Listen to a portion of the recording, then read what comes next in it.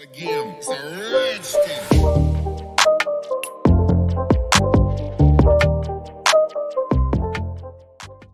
What is going on, guys? Welcome back. Today we're going to build a simple Caesar encryption in Python, so let us get right into it. Now, before we get into the actual implementation of the Caesar algorithm, what we're going to do is we're going to talk about how it's basically working and if it's useful or not. So the basic idea behind the Caesar encryption is that you have some alphabet like A, B, C, D, E, F, G, and so on. Let's say this is the whole alphabet. And then what you do is you have a message in that alphabet. For example, this message could be B, so the insect B. And what we want to do is want to encrypt that message. And what we do to encrypt it in a Caesar algorithm is we shift the whole alphabet. So instead of saying A, B, C, D, E, F, G is the alphabet, we now shift it by a certain number. So let's say the shift is 2. And what we would do then is we would shift the beginning by 2 letters. So in this case, we would start with C, D, E, F, G, and then append A, B in the end. And now what we do is we map the individual characters. So in this case, B is not B, but D. So now I would say D is the first letter. And then we have E, which is G. So then we would have this as a message here. And in order to decrypt that message, we would just have to shift it back. So we would take the alphabet C, D, E, F, G, A, B, and we would map it to the original alphabet by applying the same shift in the other direction. And obviously, I think you now have a little feeling about if this is useful or not. The Caesar encryption is not secure because let's say we have the 26 letters of the alphabet, or make it times 2 for lower and uppercase. You have a very limited amount of possible passwords because the password is basically just a shift, and you can recognize patterns, you can recognize double digits and not double digits, double letters and so on, duplicate letters. So for example, if you have something like hello, this could be translated to something else, but you would still have a double letter here, so KK maybe, but it's still going to be a double letter, and you can spot certain patterns in the data. And besides that, of course, you just need to try, for example, 26 or 52 different combinations, and you have all the combinations and you can just brute force it. It's very easy. So this is purely educational. This is not anything that you would ever use. It's just getting a basic feeling about the Caesar algorithm and how it works. So in order to implement this in Python, we need to import the string library, or actually we don't need to, but it makes things easier. And we have to choose a certain text that we want to encrypt. Let's say this is the plain text here. Plain text is hello world, for example. And then we specify a shift, let's say 7, for example. And what we do now is we create a certain alphabet. So let's say the alphabet that we have here is just going to be the string.ASCII lowercase letters.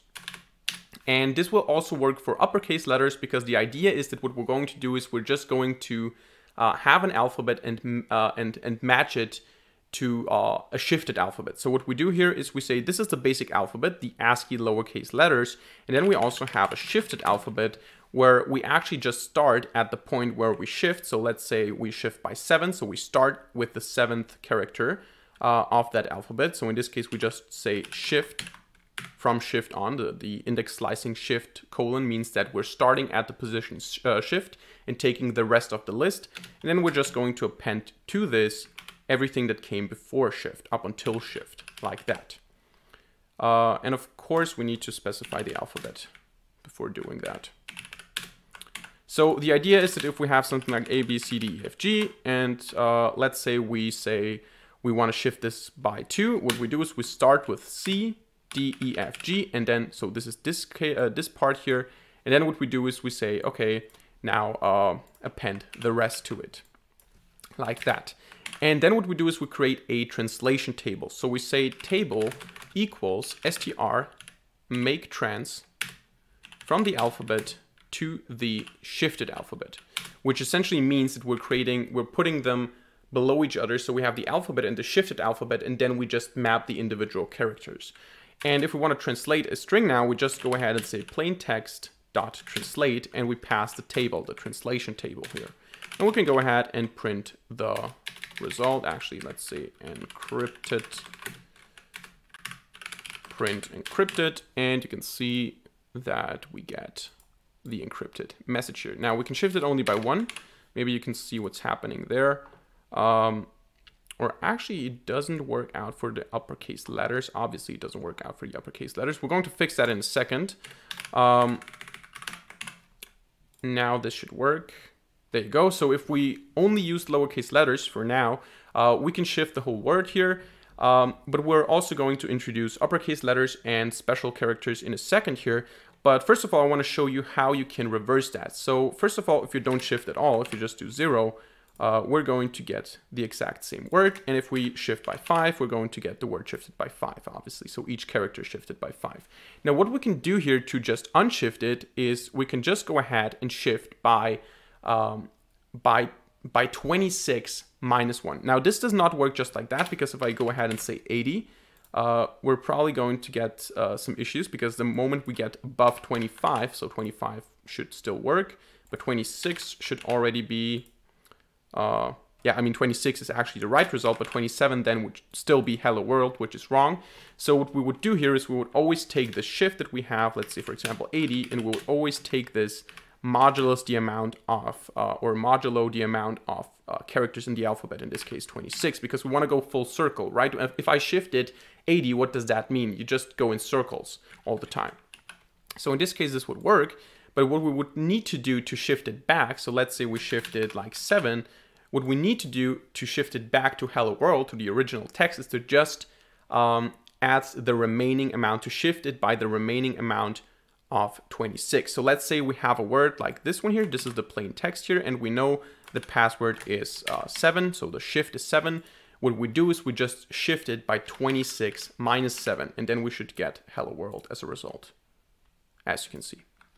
So now we're going to get a little bit more structure into this script here, so that we can also do this with special characters and uppercase characters. And for this, we're going to again import string, and we're going to now define a function called Caesar, and we're going to pass the text that we want to encrypt. We want to pass the shift, and we're going to pass multiple alphabets as a list. And inside of here, we're going to define a shift function. So this is a function inside of a function. And we're going to say, okay, just give me an alphabet and I'm going to shift it. So in this case, we're going to do the same thing that we did before. We're going to say alphabet starting at shift plus alphabet up until shift, like that. And what we're going to do now is we're going to get all the alphabets, we're going to join them into one, we're going to shift all of them, we're going to join them into shifted alphabet, into one shifted alphabet, and we're going to start by saying shifted alphabets is going to be just all the alphabets that we shift. So for this, we're going to say tuple map, we're going to map this shift function here. Actually, we should not call it shift if the parameter is shift, let's call it shift alphabet. We're going to map the shift alphabet function onto the list of alphabets that we got. So we're going to shift all of them. And then we're going to say join all of these things. So we're going to say final alphabet equals joining all the individual alphabets. And we're going to do the same thing with final shifted alphabet is going to be joining all the shifted alphabets.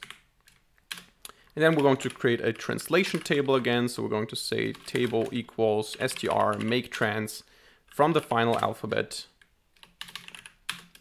to the shifted, actually to the final shifted alphabet. Come on. Final shifted alphabet. There you go. And then we're going to return whatever text we got, dot translate based on this table here.